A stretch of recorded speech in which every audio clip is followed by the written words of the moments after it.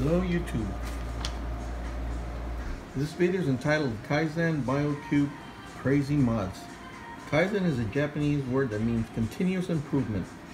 When you see how I'm running this tank, you'll see why I mean that. First, let's look at the tank and see how everything's doing. As you can see, everything is pretty happy. Right? Got some clownfish, got a torch there, some hammer, frog spawn, got some mushrooms. We got anemones here, Dunkins. I started off with 3 heads, now I got like 10, I think. Got some more zoanthids. I don't know what that white one is. I just bought it. It looked nice, so I bought it. And more zoanthids. And let's see, here's all my fish. Of course, I made everything myself, so it's pretty low budget here. So I made this here, this contraption here that will feed the fish here, automatic feeder. Drops the food in that little. I didn't buy a ring. I think I like this better because it drops just a little bit of food. Cat full size. All right, so I'm going to turn on the lights so I can show you everything that I've made, all the improvements that I made also. Well, I first started off with the regular BioCube. Had a regular lid. Eventually, I started looking at more videos and I thought to upgrade. So I bought one of those Chinese black boxes, all right? And I made this. I figured, either I'm going to hang it on the wall or hang it back there, but it's going to have a lot of bleed out. So I went ahead and built this contraption here. It's made out of leg sand, covered in black tape. Okay, but then a few months later, I went ahead and spent some more money and bought me an IA Prime. Okay, so let's look at this here. All right, but what really stands out on this tank is the way that the flow is coming through here. Let me show you what I mean by that. All right, okay, here's some more. So everybody's pretty happy. So the basic setup I have here is like I've seen a lot of videos and nobody is really doing what I'm doing here.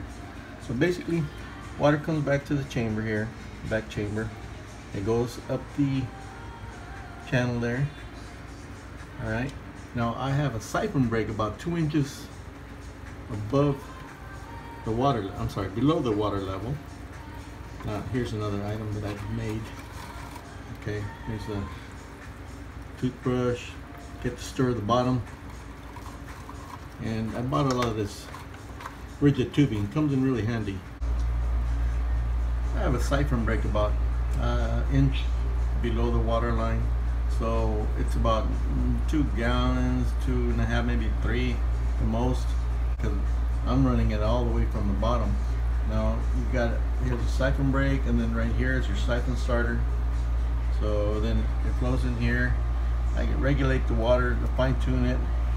There's a shut-off valve, okay, and then it goes into this homemade strainer that I made, a little filter floss thing.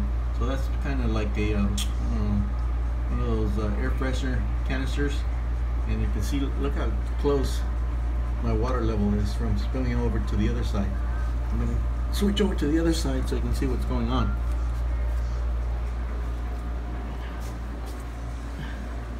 Alright, water drops in there. There's filter floss there. I got a little carbon right there, a little bit of carbon. I got a protein skimmer. Doesn't really skim very much, but I got one. Then it drops into this other filter floss filter. And then I got a bunch of Chaeto here. Now I let my Chaeto build up as a form of more, like, I don't know, filter floss, I would say. Got some sand mixed in with miracle mud. See, I got pods there. Alright. And then it doesn't flow over. It flows through those holes right there into live rock. Got some matrix.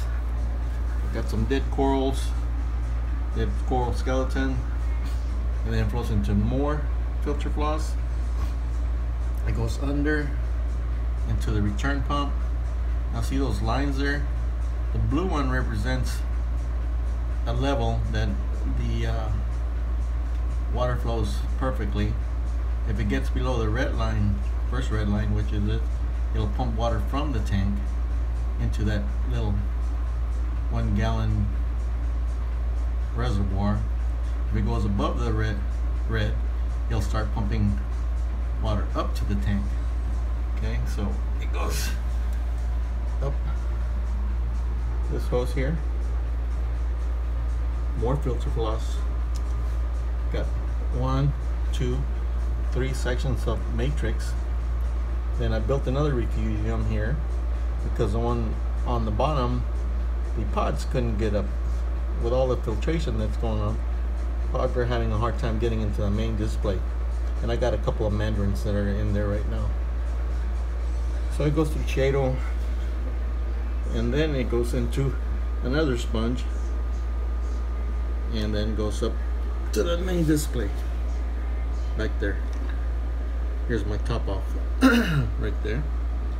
That's the pump that pumps water back into the tank. Okay. Now I added this.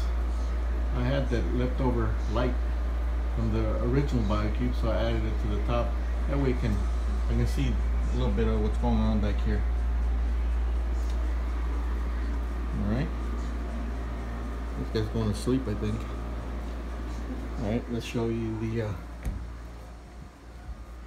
As you can see, there's my brains of the operation right there.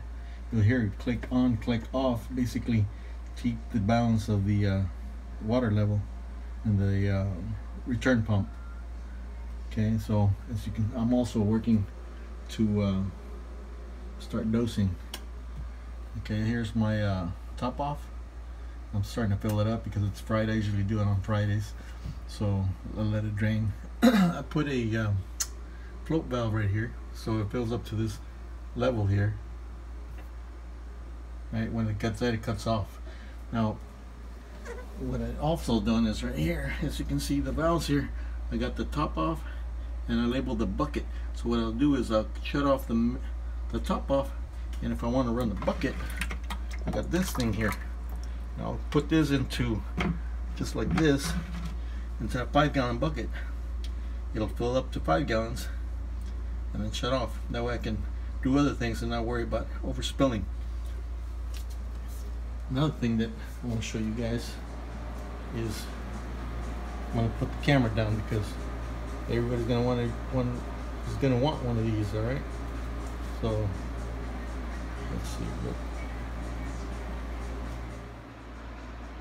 All right, what this is here, this is like automatic turkey baster.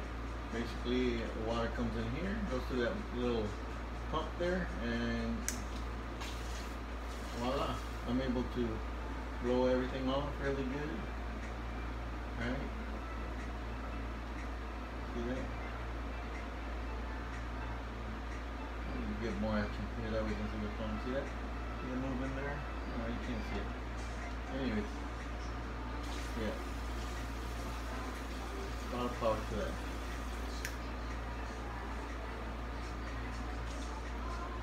Yeah, let me set this down.